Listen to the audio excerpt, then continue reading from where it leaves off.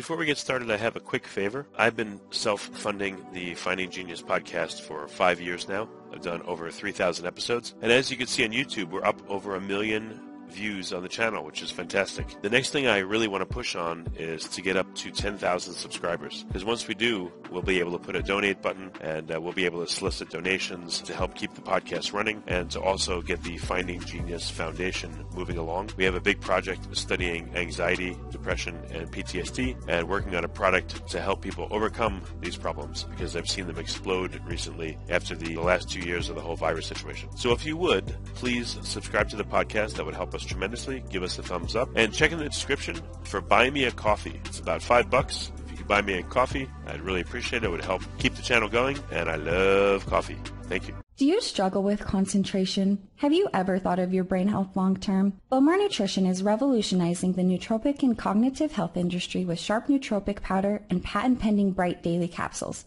powered by NeuroBloom. If you struggle with focusing, think of Sharp as brain food that supports concentration. Sharp works with your natural brain chemistry to provide a heightened sense of well-being that can delay cognitive decline and also increase mood. Bowmar Sharp tastes amazing and comes in many different flavors, available in caffeinated and non-caffeinated versions. While Sharp is a short-term aid in cognitive health, think of Bright Daily Capsules as a way to improve overall brain health and prevent cognitive decline long-term. As we age, so does our brain. Supplementing with Bright has the potential to delay this aging process and helps your brain function optimally. Stay ahead of the curve and order yours today at bowmarnutrition.com and save $5 off with code GENIUS5. Forget frequently asked questions, common sense, common knowledge, or Google. How about advice from a real genius? 95% of people in any profession are good enough to be qualified and licensed. 5% go above and beyond. They become very good at what they do, but only 0.1% are real geniuses. Richard Jacobs has made it his life's mission to find them for you. He hunts down and interviews geniuses in every field: sleep science, cancer, stem cells, ketogenic diets, and more. Here come the geniuses. This is the Finding Genius Podcast with Richard Jacobs.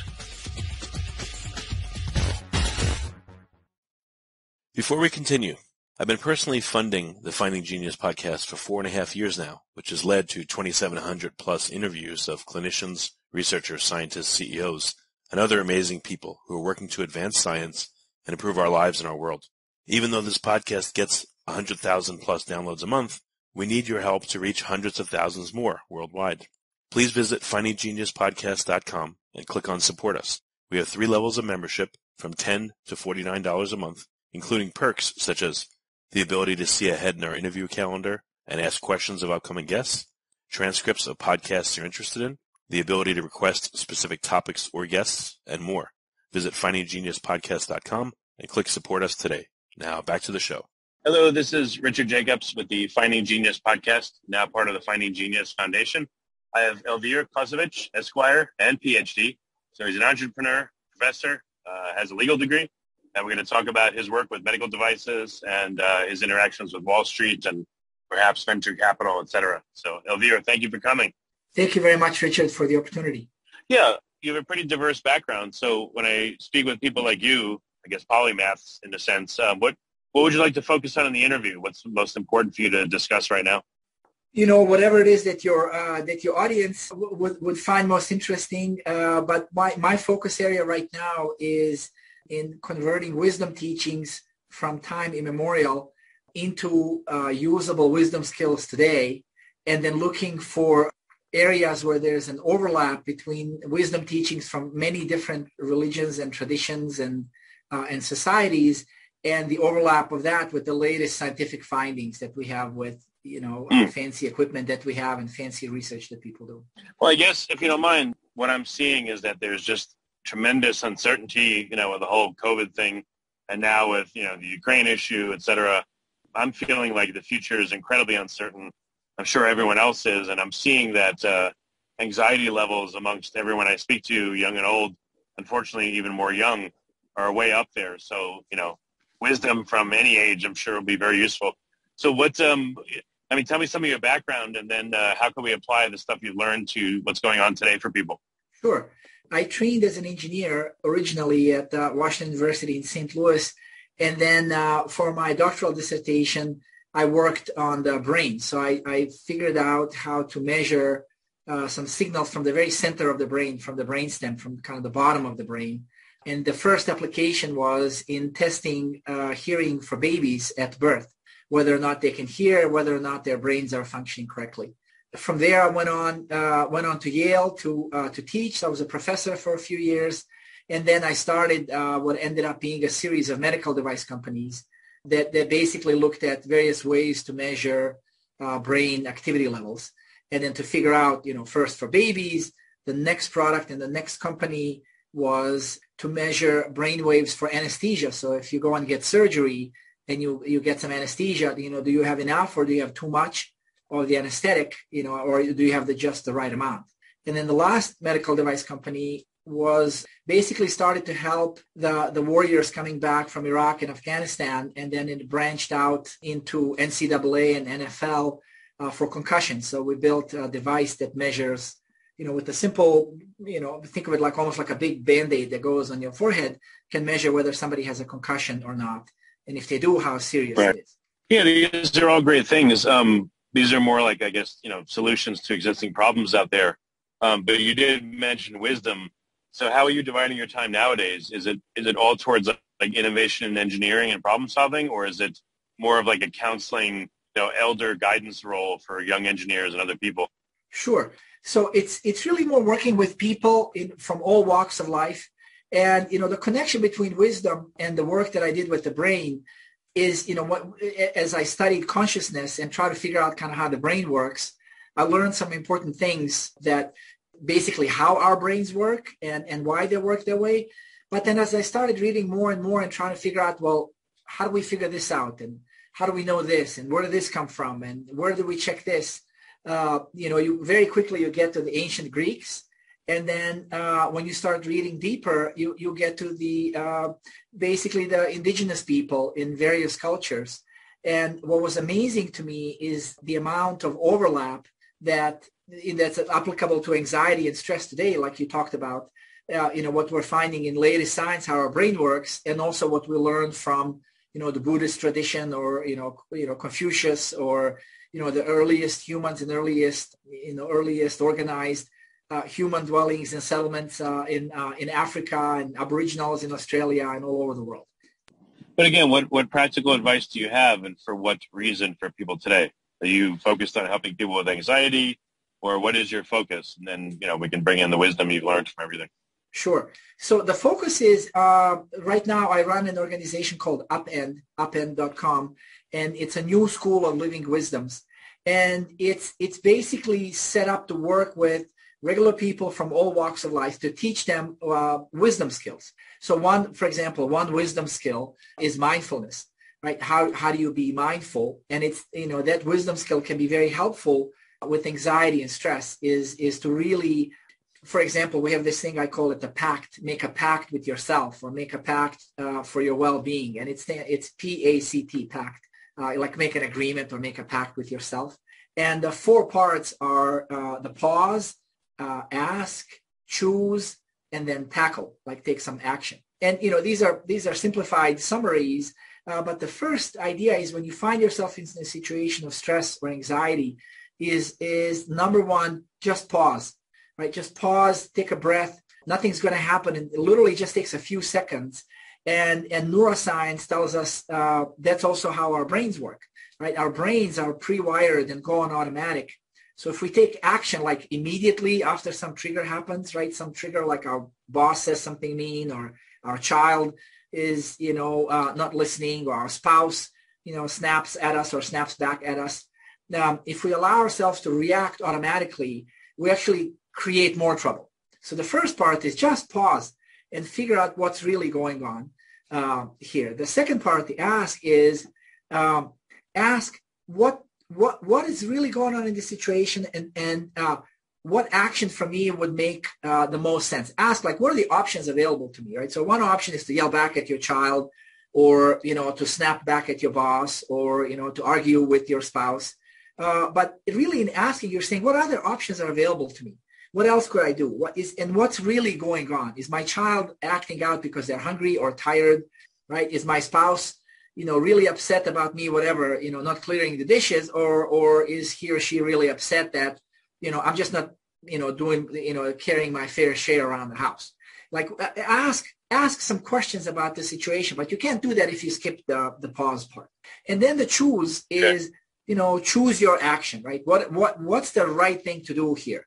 What kind of stance should I adopt, right? Should I adopt the warrior stance and fight here? Should I adopt the lover stance and be kind and gentle?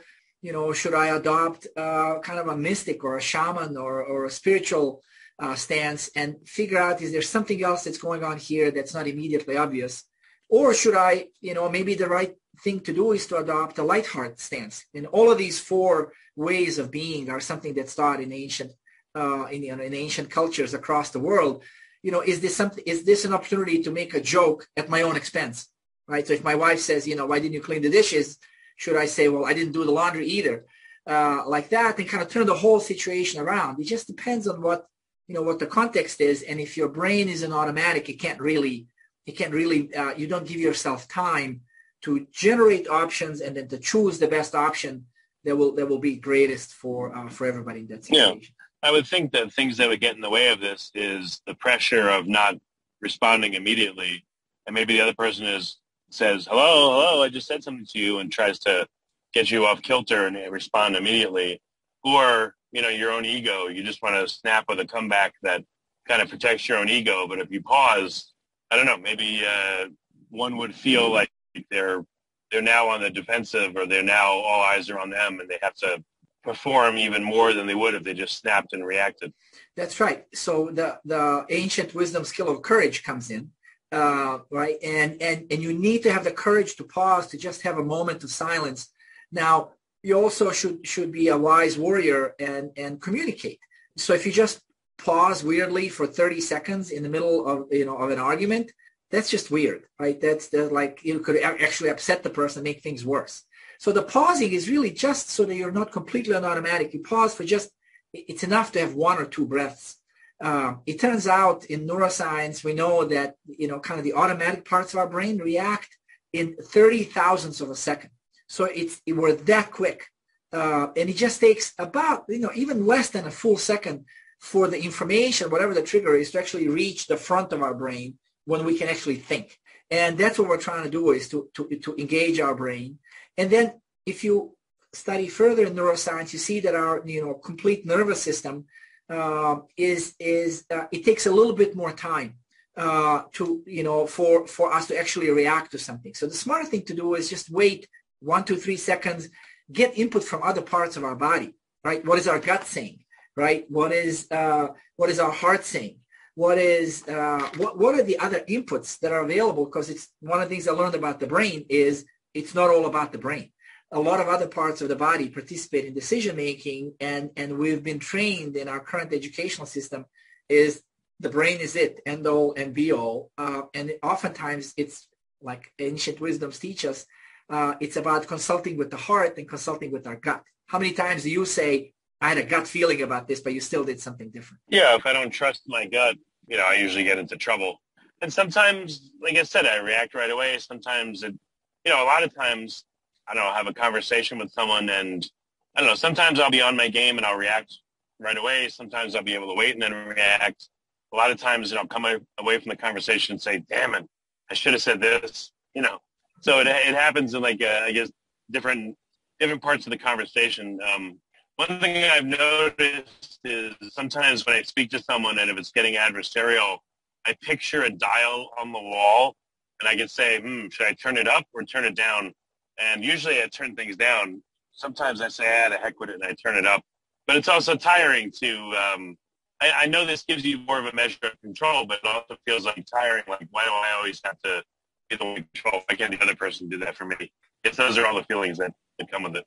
No, you're exactly right. And this is the last piece of making a pact with yourself, is once you choose your course of action, sometimes people will choose and say, okay, I have this spat with my spouse, and he or she said something to me, and I know I can be loving here, or I can be terse on the way back, or and snap back. I have all of these options. I choose to be nice, but then I don't follow through. right? So that's the tackle piece is actually the most important piece. And this is how your brain relearns. Many people have heard about brain plasticity, and, what does that really mean? It means that, the makeup of your brain over time with practice can change. Not completely, but enough. Certainly at this level of how you're reacting to somebody, how you're dealing with your own anxiety and your own stress. And are you actually creating more stress and anxiety in your life? Or are you helping bring the stress and anxiety that's around you? Are you helping bring it, into something that's more loving? And what's so amazing about this brain plasticity is you can read 100 books about it. You can, journal about it. You can think really hard about it, but nothing replaces your brain learning when you're debating with your boss, or you're debating with your spouse, or even somebody at the store, right? Somebody's mean to you. And if you're mean back to them, your brain learns that, okay, this is conflict and I know how to do this.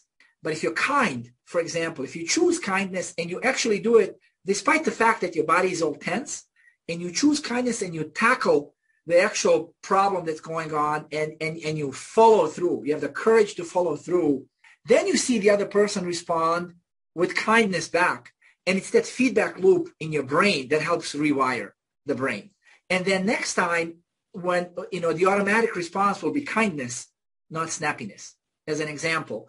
And then over time, you'll see that your anxiety starts dropping, your stress level starts dropping. I mean, think about it this way. Sometimes you're in a good mood and everything is going well and all of this, and somebody cuts you off at the stoplight, you're like, whatever.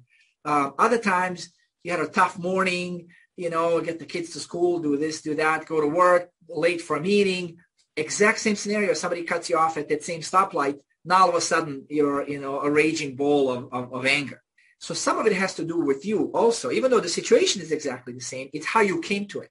And that's another part about managing stress and anxiety is, what can I do in my offline, when I'm not in the middle of a stressful situation?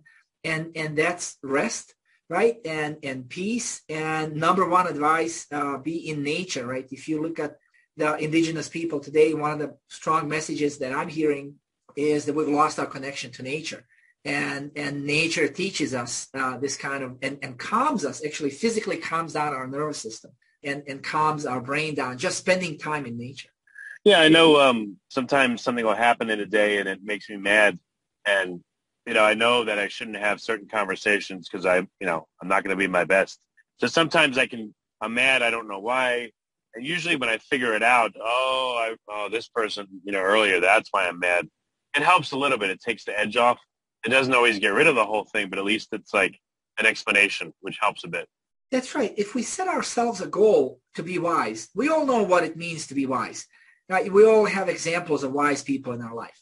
And if that's something that's just in front of our mind and say, okay, what would be a wise response right now? Maybe the right thing to do right now is just to walk away. Or maybe to just ask your spouse or your boss and say, hey, look, can we talk about this tomorrow? Or maybe it's to address it right then and there, right? If somebody slights you, at work and it's the third time, maybe it's time to say, hey, stop. This is the third time I'm being interrupted here in this meeting. Just let me finish my thought in a kind, professional way, rather than letting it go. The difference in knowing what to do comes from asking yourself what's really going on in this situation. And then again, you're back to the pack. You pause, you ask, you choose your response, and then you follow through. Key thing is that last piece is to follow through rather than saying, I should have said something. Then just say it. Just have the courage to say it, but keep to your core values, right? What are your values? To be kind, to be gentle, to be loving, to be successful, like that. But it's very few people have their core values to be snappy and irritable. Yeah, and I realized, that old saying, hurt people hurt people. I realized that. I've seen it, but sometimes I don't know. It's hard to keep on an even keel, especially if you're faced with, let's say, a lot of difficult conversations or a particularly difficult one that's coming up. What can people do again in the off times where they're not in the middle of speaking to someone and maybe in an adversarial conversation? Like, what can they do to prepare for one? What can they do in the off times to help themselves? Think about your nervous system, like your nerves that go out from your brain, into your hands and your legs, right? This nervous system kind of goes two ways, right? It sends information out that brings information back in. And this nervous system, as you rev it up, it can only take so much. So being in a quiet space, being with a friend, being in nature, all of these things calm you down. Being in traffic, having a busy morning, stacking your meetings back to back, all of these things rev up your nervous system. So if you're going into an important meeting, you're going for an important interview, you're going to have, you're walking into a difficult discussion with your spouse or your kids, it's a really good idea to time those conversations that when you're kind of at your best, and to give yourself some time to prepare for those. Oftentimes we think we can just discharge a difficult conversation. We have this false idea that we're invincible, and we're not. That dial that you mentioned that's on the wall, imagine if you start at 0 in the morning and it's a stress dial, and then getting out of the house, you're already at a 2, driving to work in traffic, you're at a 5, a 6, 7, 8, and then you're walking into an important meeting with your boss, you're already revved up. The odds of you saying or doing something that you're going to later regret are really high. So perhaps for your lunch break, take a walk, go to the park, listen to your favorite song, like bring your nervous system, bring your system down so that you're prepared. Maybe jot a few notes like that. This is the reflection part that's taught in every religion and every wisdom tradition is reflection, and that mindfulness, that the quiet time, the peace time that we all need. And why do we do it? It has the exact correlate in neuroscience. We can measure these electrical waves from the nervous system and from our brain, and we can tell you when you're meditating, your brain looks a certain way. When you're normal, the brain looks a different way, and if you're totally stressed out, your brain looks completely different. The brain electrical waves, for example, right? It's the noise is almost apparent with the naked eye. And so we have these teachings.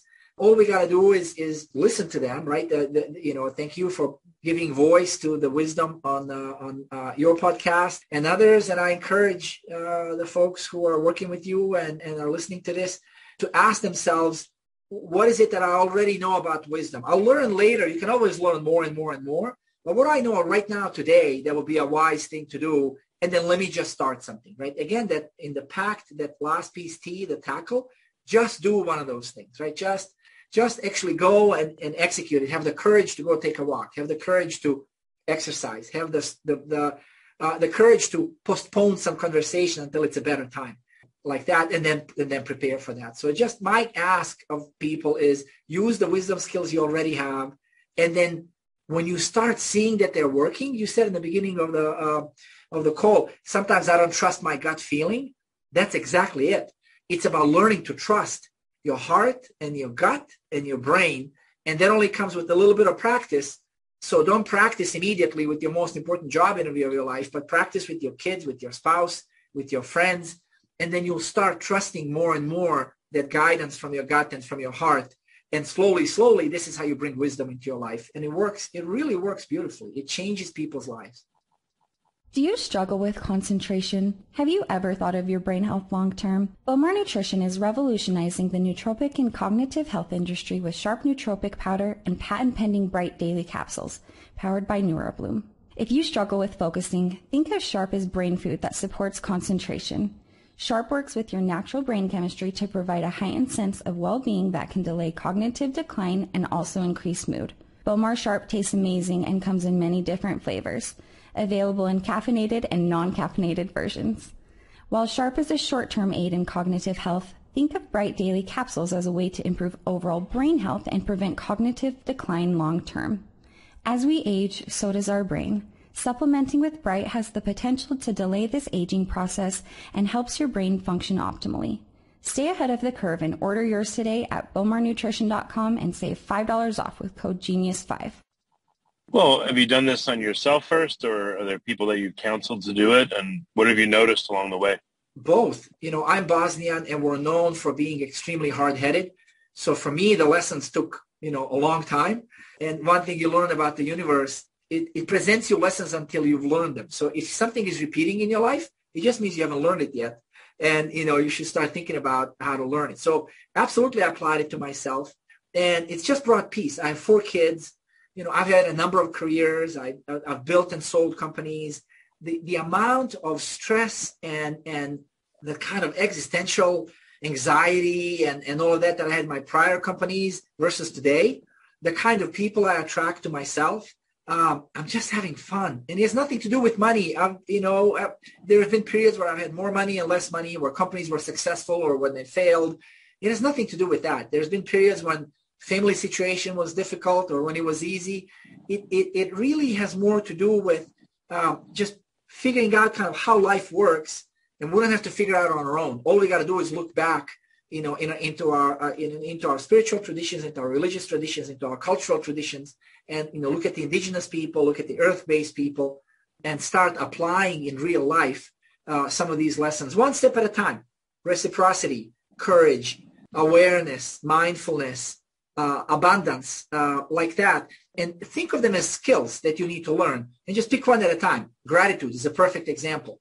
Do you have a skill for gratitude? Do you know how to be thankful for the things that, around you and people around you, and thankful for your health and your body and everything you have? And then do you have a gratitude practice, for example? So once you start picking off one of these wisdom skills at a time and you start developing them, they really work. And then you can teach them, right? You can slowly. I brought my spouse into this and my kids. Our conversations are very different today than they were just even a year ago. Oh, how so? What do you mean? When tensions flare up, what I used to do is add to the mix of flaring up and show the other person where I was right or wrong. Just learning one skill of listening has been tremendous. It just let the person say. It's not going to hurt you to let them finish their entire thought. And when they're done and they stop talking, they feel satisfied. They feel content that they've been heard. For example, simple wisdom skills, listening, right? Under the rubric of listening.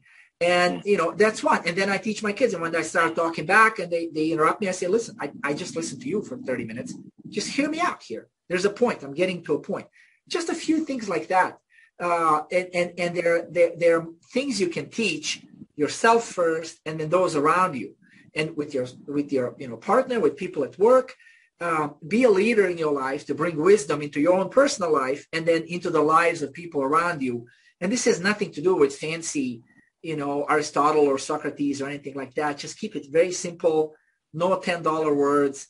Keep it very down to earth, simple things, right? The courage and the listening and the gratitude and mindfulness and all of these things are simple daily things we can all do. Yeah, that makes sense. Do you have a formal program where you teach people this? Yes. And how long did it take you to get there?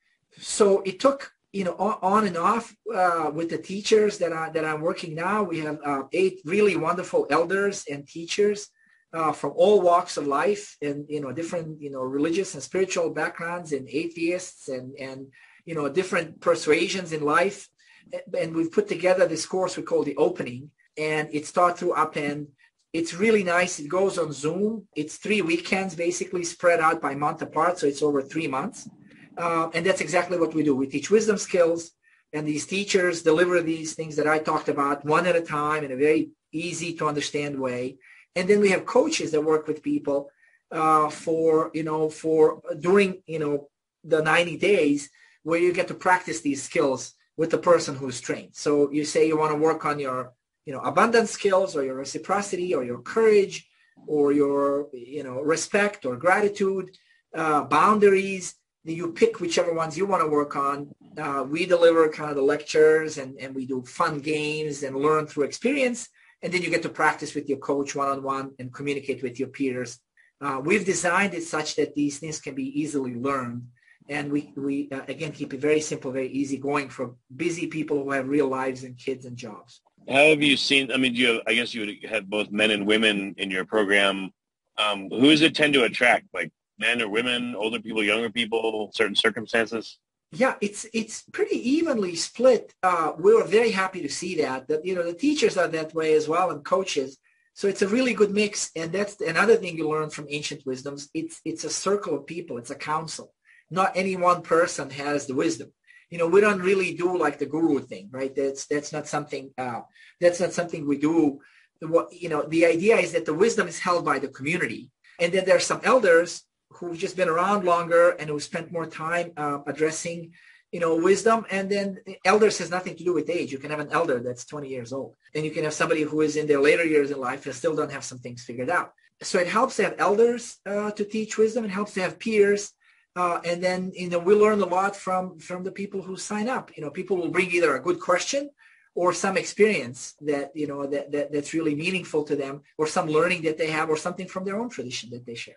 What are some of the sticking points you see people have as they're going through the program? Probably that there's a lot of material.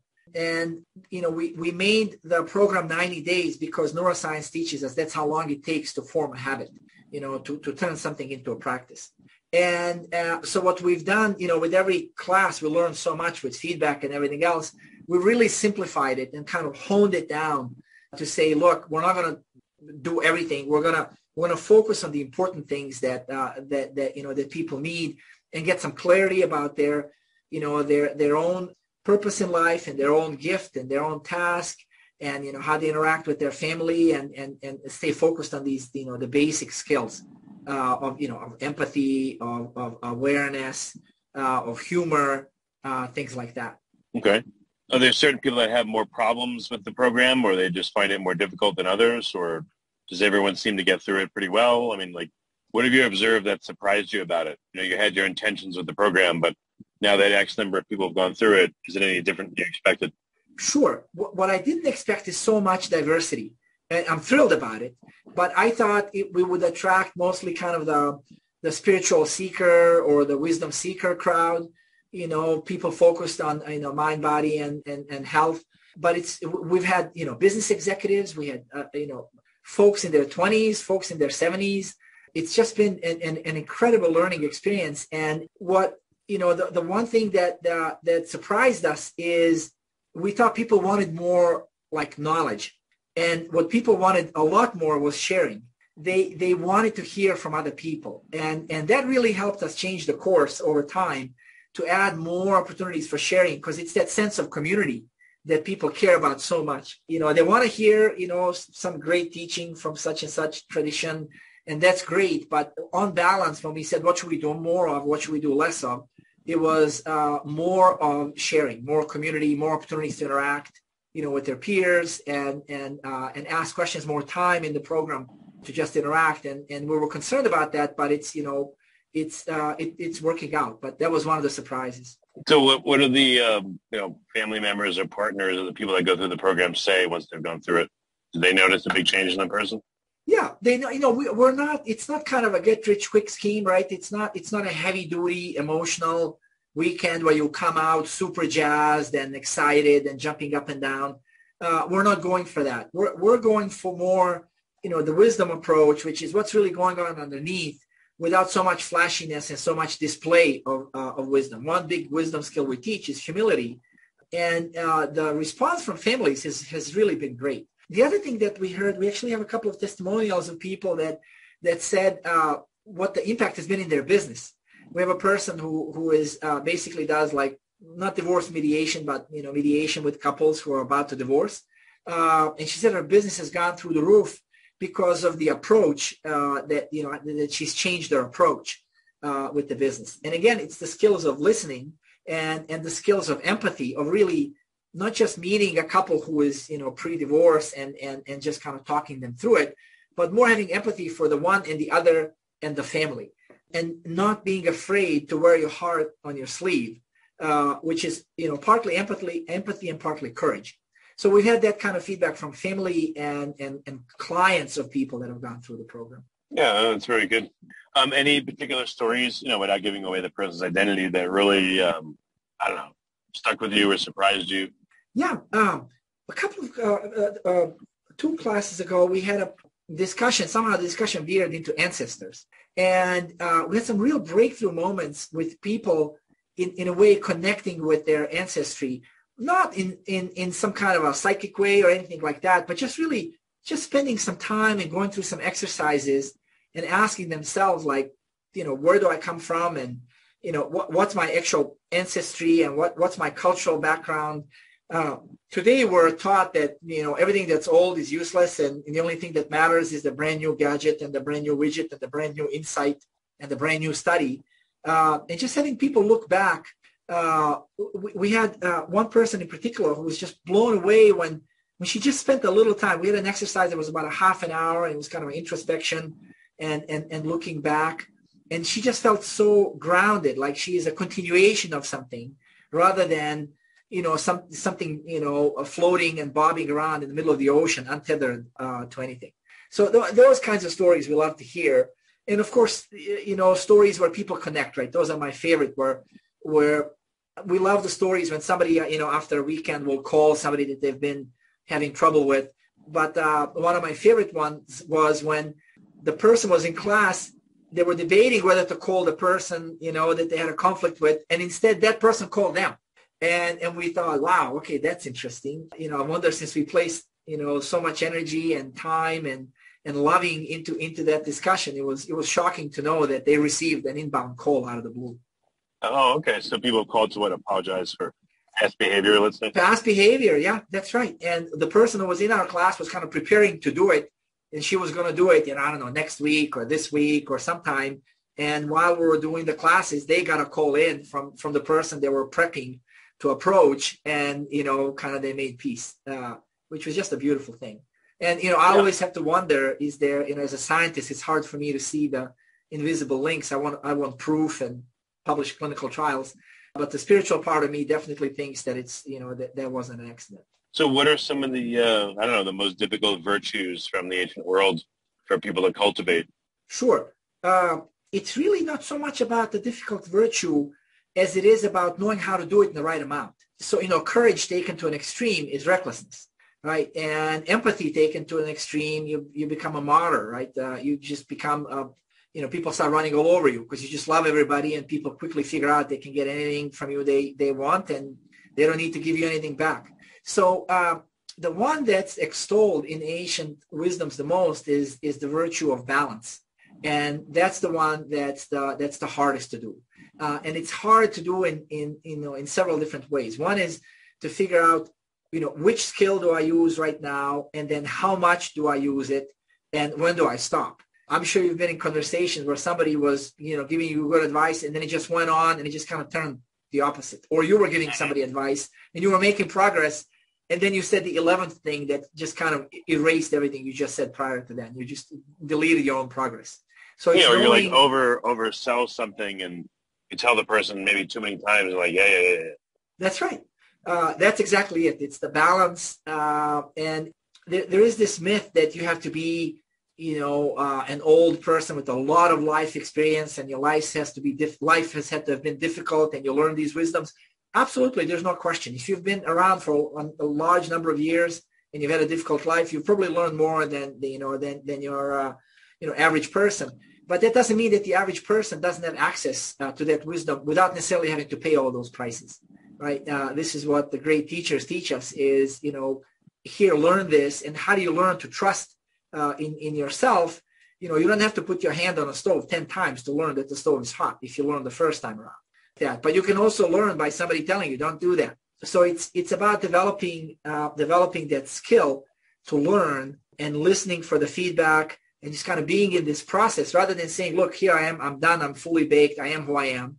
To always keep that window open and say, what's there for me to learn here? Even in this conflict, even in this difficult situation, even with this war that's going on, or these protests, or the COVID, what can I learn here from people who love masks and people who hate masks? What are they really saying? What's really underneath that? Not to take any position, but is there something for me here to learn? And usually there is. Okay. Well, very good. Well, Elvir, how do people find out about your program? Where can they go to learn more and to get started? It's very simple.